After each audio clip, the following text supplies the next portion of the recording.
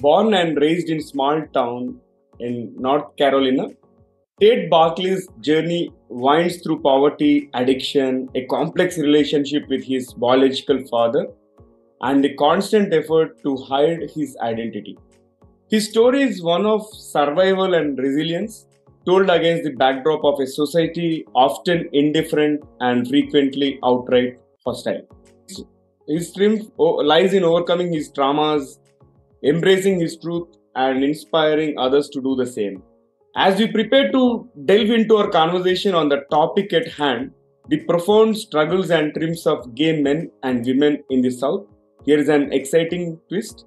We are going to tickle the brains of our guest Tate. So Tate, get ready for a rapid fire round of random words. I'll mention Okay. Okay, I would love to hear the very first thing that comes to your mind in response without thinking much. Are you ready for it? I'm ready. Go ahead, sir. Okay, all right. So here comes my first word. It is memory. Thoughts. Gender. Daily. Invention. TV. Future. Is bright. Book. Sunday dinners, moonshine and men. Nature. Trees. Beautiful trees. Many of them. Movie. Theater. Food. Oh my goodness, Mexican. Place. Home. And last one is universe. Earth. All right. Thank you so much for participating in the rapid fire round of random words. Really appreciate. Thank you. Then did I get 100? We're not graded. You're not graded. We'll leave it to the audience. All right. Very good. Then. All right. I hope I made a good grade. You made it. So, folks, welcome to the Guiding Voice podcast, please, where we embark on transformative conversations for a better future. I'm your host, Naveen Samala, dedicated to making the world a better place through valuable discussions that add value not only to your life, but also to your career. Thank you so much for tuning in. And Tate, hearty welcome to the Guiding Voice. Thank you so much for being part of our journey. Well, thank you, Naveen. It's my pleasure to be here and to be a part of the Guiding Voice. So I appreciate it very, very much. Yeah, pleasure to have you, Tate. Let's jump in. So I begin with the success mantra of the guest. So let us talk about the top 3 things that have contributed to your success so far. I have to say, there are the 3 things that I believe that have contributed to my success so far. I think the first one has been the kindness of other people. And that is other people going out of their way to not only help me, but to help my family over the years. You know, one of the reasons that I talk about service to others is that I have been the beneficiary of so many people helping me that did not have to help me. They weren't obligated to. Mm-hmm. They just did it because they wanted to, because they were good people. Secondly, I would have to say that education, without doubt, was a huge contributor to my success. You know, I've been a practicing attorney for 32 years. And being able to be a part of a profession that allowed me to empower myself and others was certainly a huge part of my success. So education, I am so grateful that I had the patience to stick with my education and to get my law degree. And I have to think that certainly that's one of the second reasons. And I think the third reason for my success is that I've always tried to do the best I could. Even if I felt a little down on myself, even if I felt like the task was a little overwhelming, I always tried to do the best that I could by my clients, by my family, you know, and by others, and even by myself sometimes, you know, and I would have to say that's the third reason. Yeah. I need to appreciate you for acknowledging the kindness of other people, which is often taken for granted.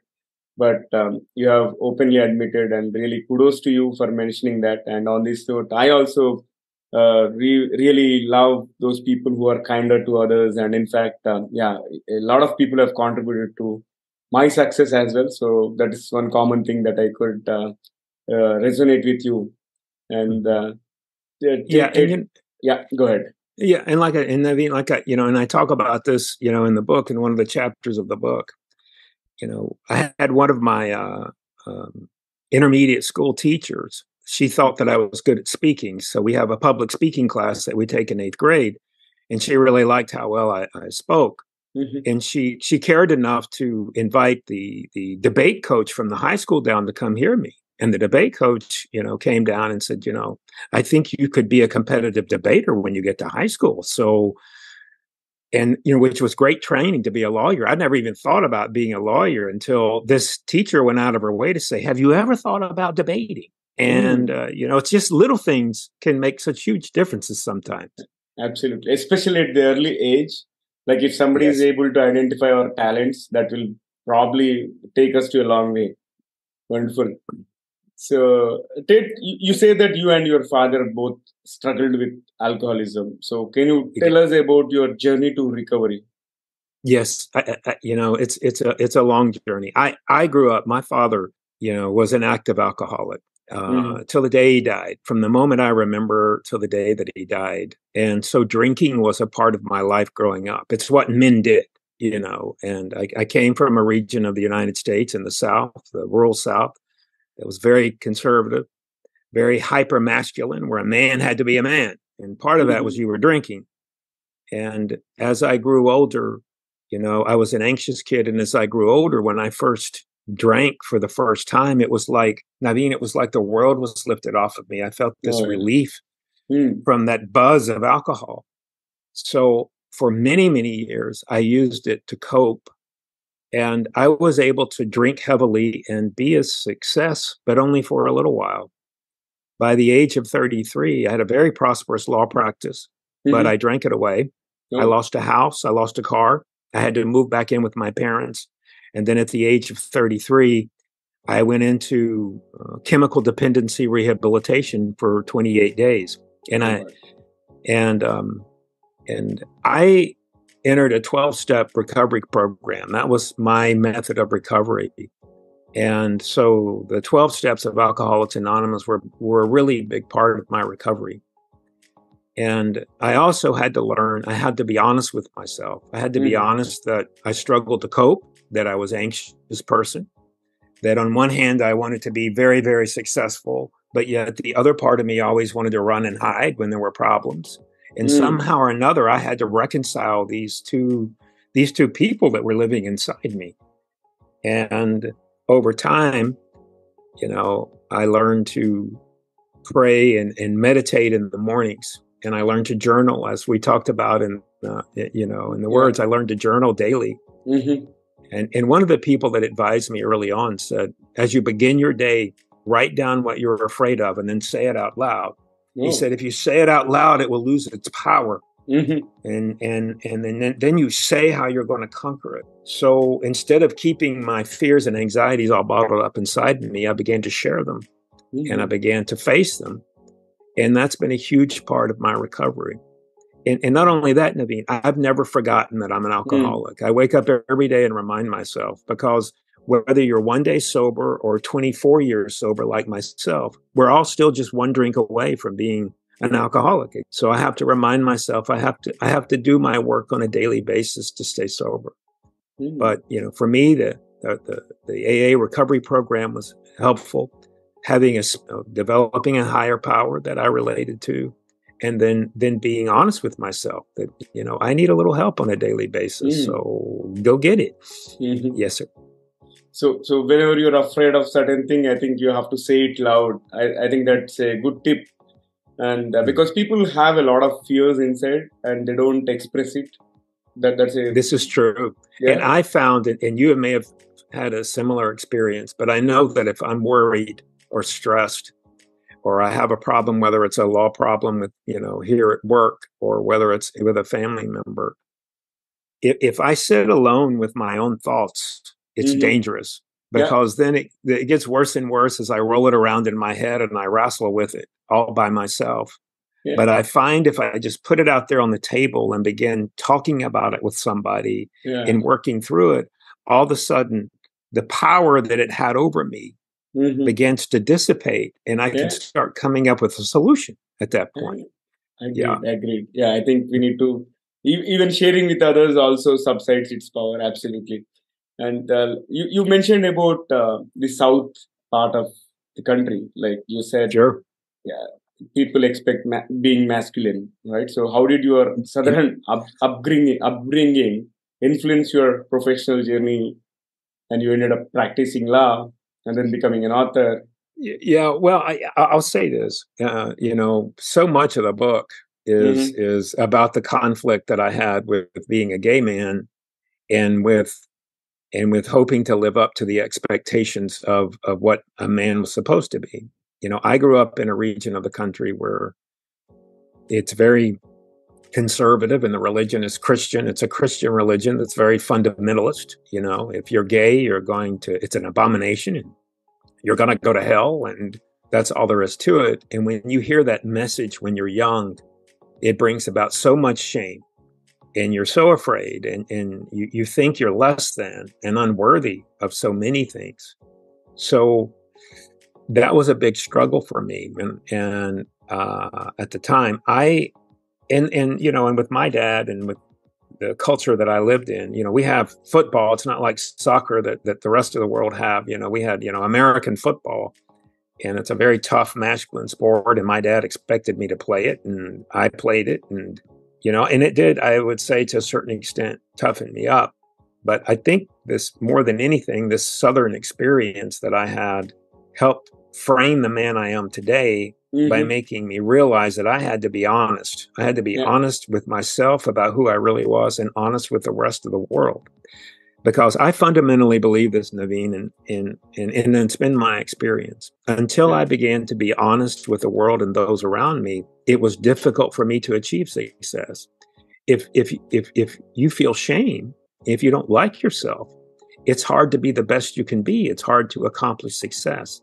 I knew that as long as I was ashamed of myself, I couldn't be my own best friend. And if I'm not going to be my own best friend in my professional endeavors, then I'm not going to succeed.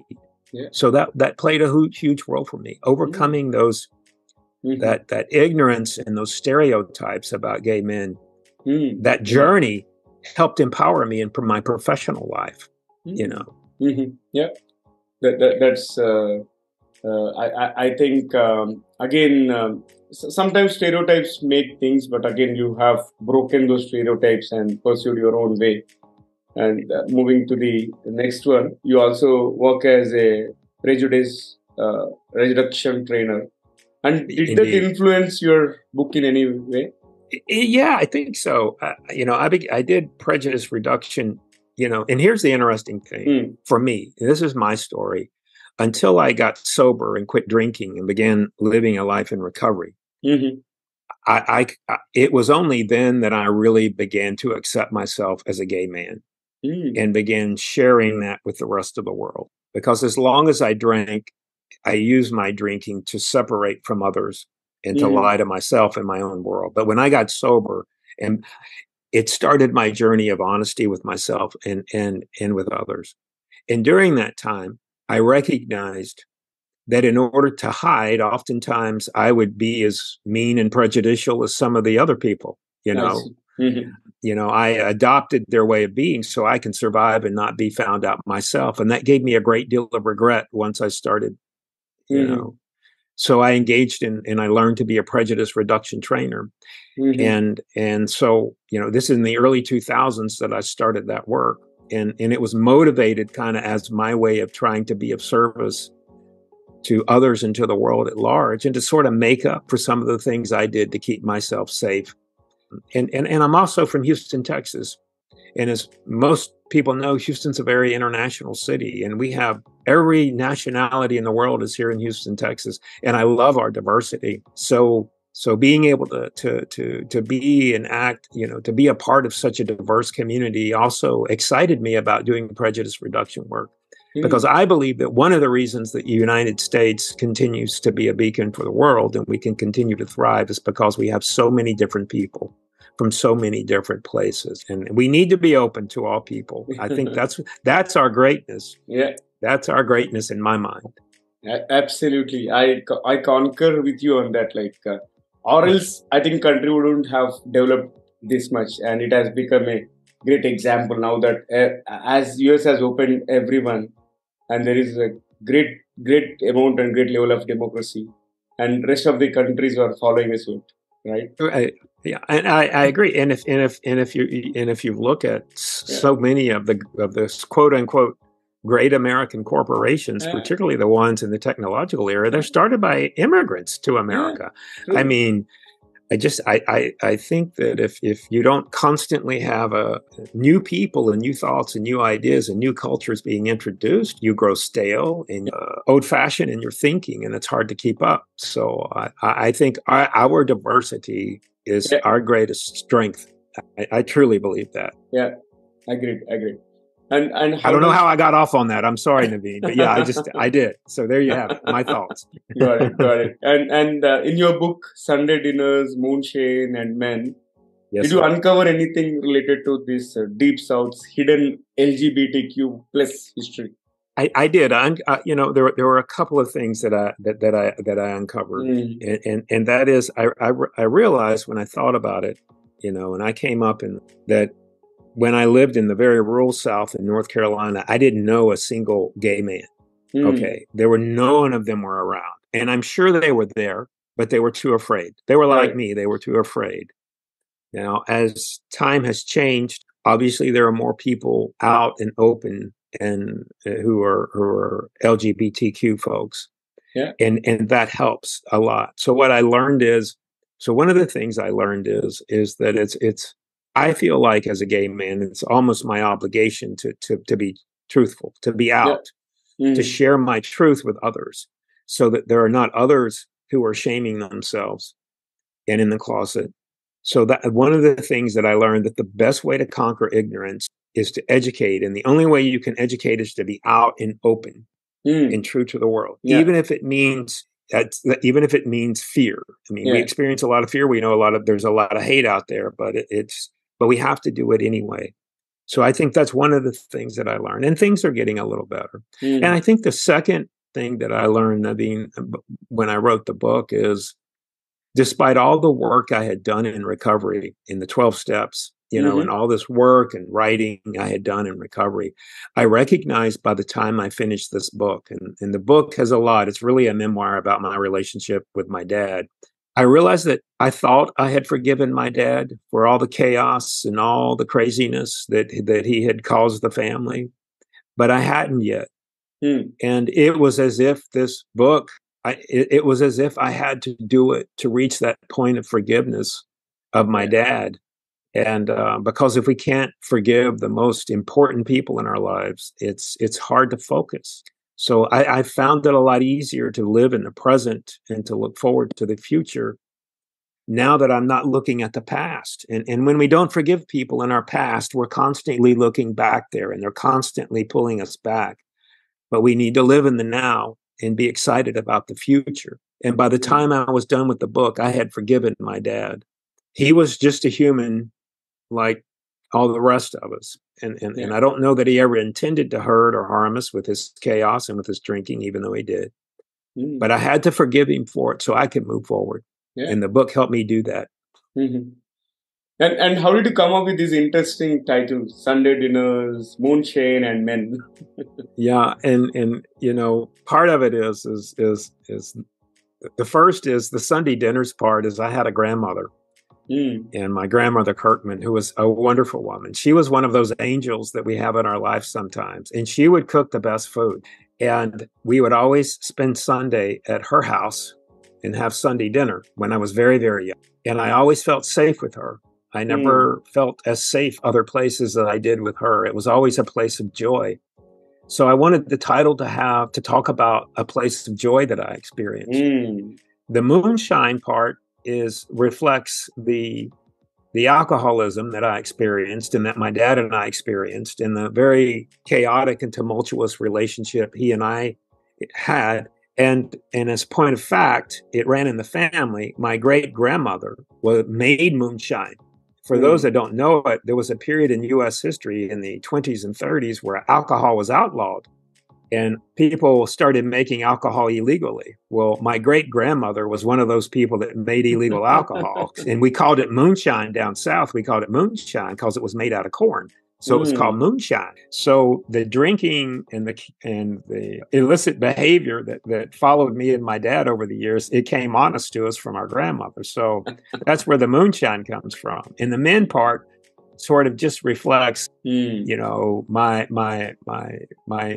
learning to deal with being a gay man. And I had to learn to be a gay man because I had been closeted for so long. I didn't come out until I was 29 years old. Yeah. So that's kind of what that means. It sort of reflects that part of the story. Fascinating, really fascinating. And here comes the next one. Like, what do you hope readers learn about the gay experience in the Deep South from your book? Number one, that you're not alone. Number one, you are not alone. You are not the only gay boy out there. You're not the only lesbian young lady out there. You are not alone. Number one, there's many, many other people, many of them feeling and quiet and closeted and shame like you. Okay. Number two, the only way it gets better is to go find your allies and to be true to yourself and to be honest. There is nothing wrong with you. Nothing wrong with you. Even if the church is wagging its finger at you, even if the culture around you says you're less than, there is nothing wrong with you. You love yourself. The South still is a very conservative place. It's still probably the toughest place to be gay in the United States. But you are not alone, and you be who you are. You be honest about who you are, and there will be allies out there, and you're just fine. I assure you, no matter what they say, God loves you. So love yourself. It's okay. Nice. I loved it. And we had an incredible conversation so far. Now it's time to add some more spice and excitement. So shall we get ready for the second rapid fire round? Oh, sure. All right. So let's dive in. Here comes my first bullet. If you could have one gigantic billboard anywhere with anything on it, what would it say? There's power in the truth and strength and goodness. There's power in truth. Awesome. And strength and goodness. Strength and goodness. Yes, sir. Yeah. Awesome. And can you describe yourself in just one word? Yes, I can do that. Oh, sorry. Stable. Stable. Wow. And if you could meet any historical figure, who would it be? Abraham Lincoln. And if you could have any superpower, what would it be? The power to heal. Oh. And the last one for rapid fire. What is one electronic gadget that you'd like to see or invent yourself? Video football. Video football. Yeah. Quite interesting, Tate. I wish that comes true. And let's flip back to the mainstream. What will be the key takeaway for our audience from this conversation? And or maybe you can talk about one key message about the book or about the overall the feelings about this gay men in down south or anything. Here's what I hope.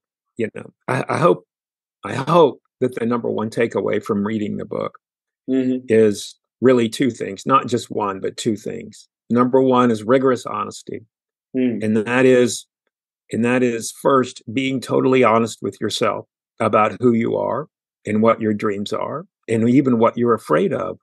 Be honest with yourself about what you're afraid of as much as with what your dreams are. And two, be of service to other people. I think for me, those were the two things that have most helped me in my life. And a lot of people ask me, what do you mean when you say rigorous honesty, Tate? And what I mean by rigorous honesty, it's not just saying something, but it's describing. It's like every time that you really mean no, but you say yes, that's not being rigorously honest. Or anytime you see an injustice and don't speak up about it, that's kind of that's not being honest either. So it means being true and honest in all things and to all people. Awesome. And how is your experience being hosted on the Guiding Voice platform? Oh, I've loved it. You're a joy to work with. Really. I love the questions. And, I wasn't sure if I would like rapid fire, but I like rapid fire, now that I think about it. So I hope you did it. But I have had a good experience and y'all do incredible things. I've learned more about you as in the lead up to today's conversation, and the Guiding Voice does some very incredible things. So I hope you keep it up. So keep doing what you're doing, Naveen. It's having an impact. And it's a joy to be a part of it. Thanks. Yeah. And thank you so much for all the kind words. And thank you for your time and all the insights as well, Tate. And Really look forward to having one more conversation with you in future. You bet. You got it. Thank you, sir. Thank you. And friends, before we jump into the trivia section, we have a quick request. If you haven't already, please subscribe to our podcast from wherever you have tuned in from, because subscribing keeps you updated on new episodes. And if you have enjoyed this episode and found the conversation useful, please share it with at least three of your friends or colleagues or family members who would also like the guiding voice. Let us spread the knowledge and help others grow like you. And your support means a lot. It helps us create more content for you and our community. Thank you so much for your support. And let's learn together on this journey. Now, let's hop into the trivia segment of today's episode. So, today I thought I would present a few facts related to LGBTQ. And the rainbow flag is a symbol of LGBTQ pride and was designed by artist Gilbert Baker in 1978. It originally had 8 colors, but it was later simplified to 6 colors: red, orange, yellow, green, blue, and purple.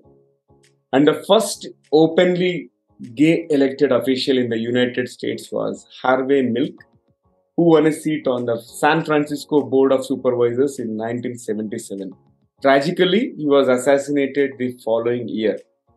And the third fact is the LGBT capital is a term used to describe a city or area known for its LGBTQ friendly environment and culture. And examples include San Francisco, New York City, Amsterdam, and Berlin. And the fourth one is the transgender pride flag was created by Monica Ames in 1999. It features blue, pink, and white stripes representing transgender individuals' journeys as well as identities. And the last one is in 2015, the United States Supreme Court ruled in Obergefell versus Hodges, legalizing same sex marriage nationwide, and various other countries followed the suit. So, my question is what you as an individual or what you as a representative of an organization are you doing to the LGBTQ community and to make sure that diversity is respected? I would love to hear from you in the form of YouTube comments, or if you have found this episode somewhere on social media, leave your comment there. We are going to review it for sure. That's it for today's episode. Thanks for tuning in and being part of our awesome community. We would love to hear from you folks. Share your ideas and feedback through our social media or email. And our email address is theguidingvoiceforyou@gmail.com. And let's create content that resonates with you. I'm your host Naveen Samala, a lifelong learner, and my goal is to have impactful conversations that impact and improve your life as well as career. Stay connected as we journey together, and until next time, take care, stay inspired, and remember folks, the future holds great things. Goodbye for now. Let's meet in another episode with another fantastic guest. Take care.